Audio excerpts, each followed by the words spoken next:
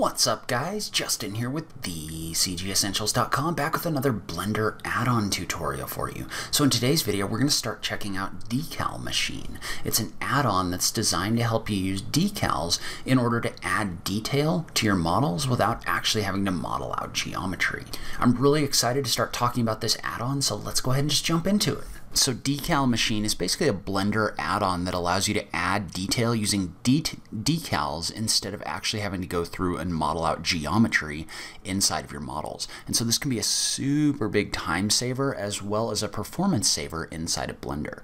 You can find Decal Machine on the Blender market. I will link to this in the notes down below.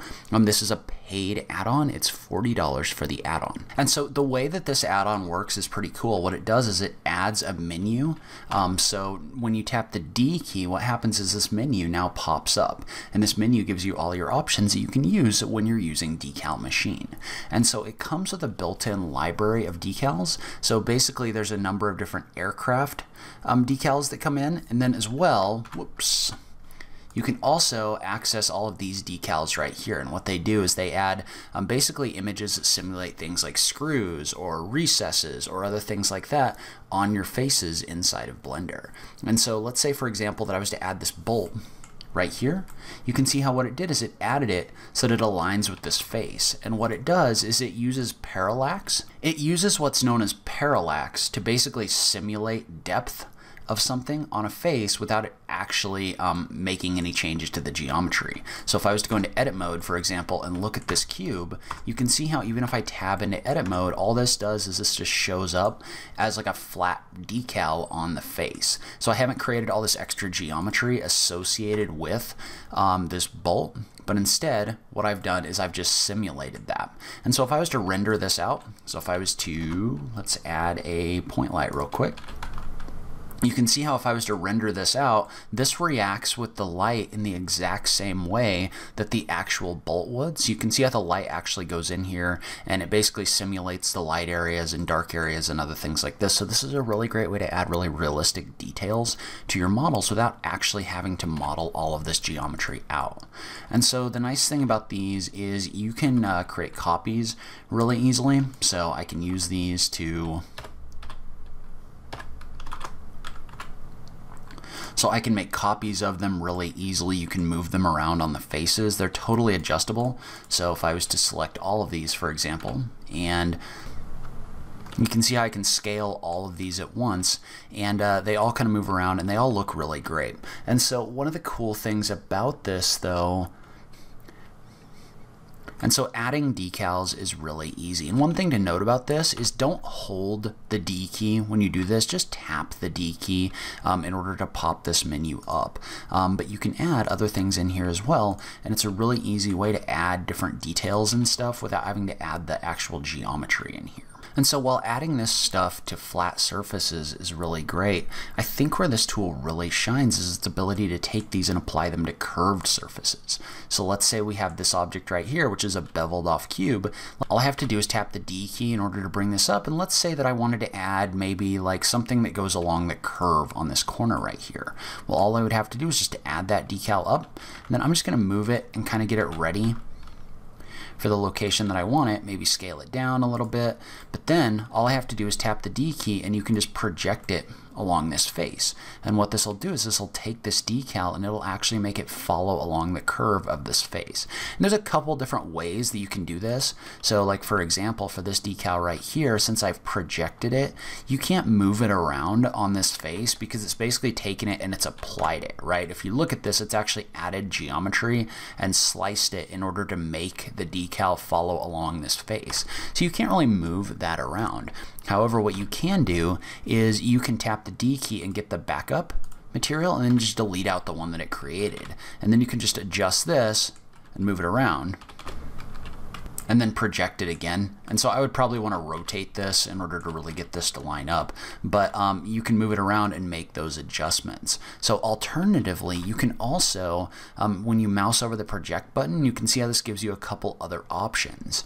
So, and I'm going to focus specifically on the shrink wrap option. What you can do is you can just hold the shift key when you hit that project button. And so what that's going to do is that's going to shrink wrap this along this edge. Notice how it doesn't show up very well initially. Well, all you have to do is tap the D key and adjust this, and you can actually move your mouse in order to adjust the way that it's placed on this face. So in addition, there's a lot of other options for the way you can adjust this as well. So like for example, I can rotate my mouse, and you can see how this will rotate along with that. So I can rotate using my scroll wheel in order to adjust the placement on this object. You can also, by tapping like the Q or the W, E keys, you can adjust different things about this. So like the parallax or other things like that as well. And so the shrink wrap option is another great option for making things conform to things like curves.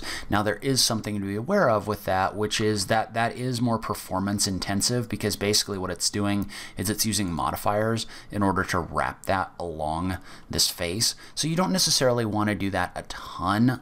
For a lot of this, you're probably going to want to go ahead and project this stuff once you've kind of finished out your geometry.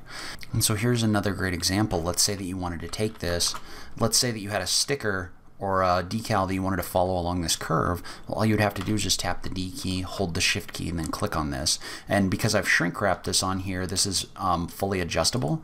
So I can come in here and I can actually rotate this using Blender's rotation tools as well. So not only can I use the adjust tool in order to do things like that, and notice how I'm easily able to make these adjustments. You can also use the Blender tools in order to do that. And so you can adjust things like the parallax as well.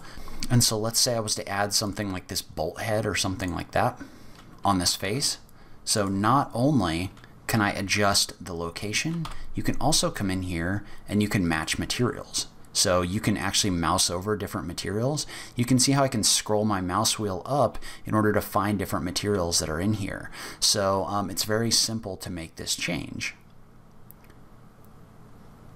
just by mousing over this and rolling your scroll wheel. So I can make this match the face that it's on like it was painted. I can do a lot of different things with that. But then also within the adjustment tools, you can adjust things like the parallax.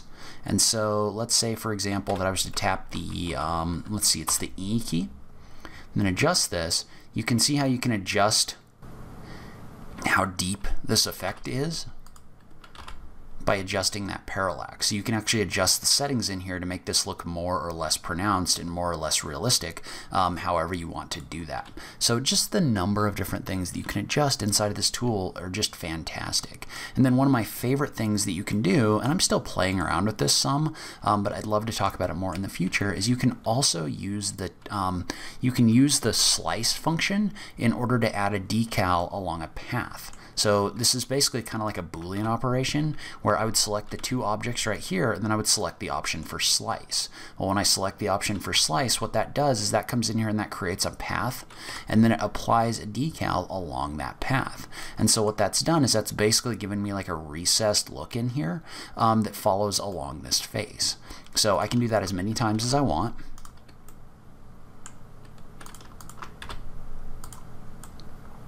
Just like this. You do have to be a little bit careful to make sure that the way these overlap is okay. So maybe I'll scale this down a little bit. You can see how you can use that slice function in order to add this detail really easily. And so the way this is being applied on here, since it's applied as a decal, I could actually come in here and add some detail in here. And then move this, and you can see how you can actually make the decal follow along with that, because it's just basically a texture that's being applied in here. So you can actually manually adjust things like that with this tool as well.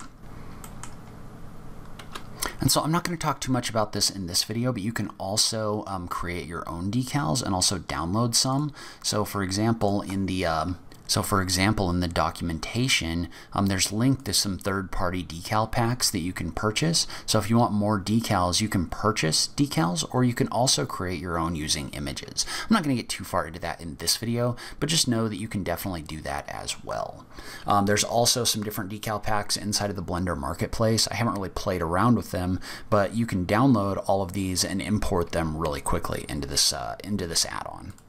So that's where I'm going to end this video. Leave a comment below. Let me know if you are interested in seeing more about this add-on. I'm personally having a lot of fun with it. I'd love to hear what you guys think about it as well. If you like this video, please remember to click that like button down below. If you're new around here, remember to click that subscribe button for new Blender content every week.